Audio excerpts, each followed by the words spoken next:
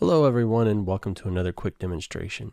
Today I'm going to be showing how to use the tower server or control node in the Ansible automation platform to collect information at runtime, at launch from the user, and then apply that to a template, a Jinja 2 template for configuration of, say, like a web server. And the method I'm going to be using for that, it's called a survey. Super easy to build. So first things first, this is my public Git repo. All this is going to be in the blog post as well, but I have two files in here. One is my Jinja 2 template file. So you take a look at this. It is nothing very special, right? Most configuration files are just flat files with some special information in there. In this case, I've got the variables in here. You can see with the double mustaches. So I've got serve name, I've got option 1 and option 2 right here. So at runtime, those are going to be replaced by actual variable names. In the repository, I've also got the playbook right here. So what happens is when you launch, for the most part, it's really just this one task right here that's performing all of the real action, and it's using the template module. So what it does is it finds the source file, which is the Jinja template we specified up there, and then it's going to, on the server specified, whatever iteration we're on, it's going to install it at that location. And for this demonstration, I'm just going to user games survey-template.conf. The next two tasks actually aren't required, but the first one takes the file that's created. So it basically looks up the file, grabs all the contents, throws it into a variable, and then last it debugs it. So it just shows the screen. So it's kind of a closed loop so we can actually see the output.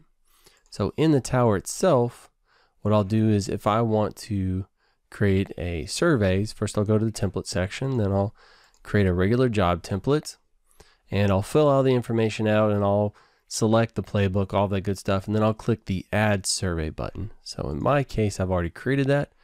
So if I go into my job template here, it says edit survey. So I'm going to go ahead and click edit survey. If I wanted to add some additional entries, I would fill them out here, prompt, whatever prompt information, whatever description information, and then variable name. So this is the interesting part. Whatever variable name I put here gets injected into my play at runtime as an extra variable. And then answer type, I've got all of these various types to choose from. Text area, just a regular, text is just a regular text box. Text area allows me to do multi-line, password, obfuscates the information you're putting in. Multiple choice, I like multiple choice a lot because it keeps guardrails around what you're allowing people to do. So t-shirt shot sizes, I guess, is kind of the nomenclature here, where you can give your users some options to select from and then have it go from there. So in my case, I've already created them. Whenever you create one, it adds it over here on the right. So I can click the edit button and it pops it back over to the left and gives me options. So I have serve name, option 1 for the variable, and option 2 for the variable on this one. And this one, again, multiple choice, and I can even set default answers, and I can say whether this is a required option or not. So a lot of flexibility. Then I'll click save. Next, I can click launch right here. Well, I mean, you're going to want to say save again after you create the survey, but then I can click launch right there, or from the template section right here, survey to template demo, I can just launch it. It's going to pop up the window and give me the opportunity to fill it out. I'm going to say gregsole.com. Enter option 1 here. I'm going to say cookies, and I'm definitely going to go for 3. 4 is too many, 2 is not enough. So then I'll click next. It's going to show me the extra variables that it's going to utilize, and I'll say launch.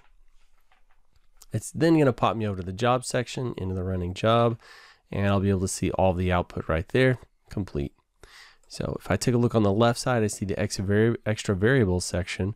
It shows me everything it's actually injecting. So if I have 3, there's 3 here. If I had 30, then all 30 would be there. Job 1 was to use the template, so that completed. Next, it saves it as a variable, the contents of that file, and then it spits it out here. So serve name was gregsole.com. It demonstrates entries like cookies. That was option 1. And 3 was option 2. So quite simple to use, But keep in mind that just because you're collecting the survey information doesn't mean you have to use it in a template. You can use it anywhere inside of your playbooks, anywhere inside of a workflow or anything like that, right? It's just a variable that I'm injecting, so I can do quite literally anything with it. All right, I hope you found it useful. If you have any questions or comments, let me know, and we'll see you guys next time.